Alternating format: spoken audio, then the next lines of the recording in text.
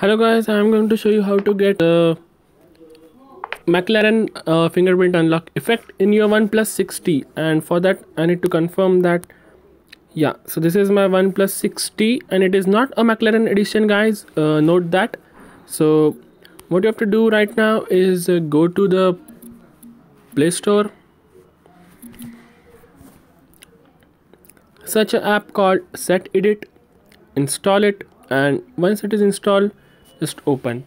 And now when it is open guys, make sure it is in the system table mode, and when you have system table, go and search for op underscore unlock animation. So I will show you where it is.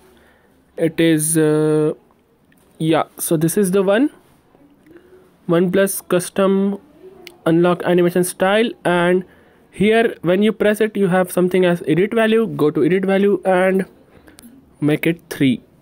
So when you saw on my phone, so it was already 3. For your phone it will be of course 0, 1 or 2. So when you put 3 and hit on save changes, you will have that voila, so you will get the fingerprint like that.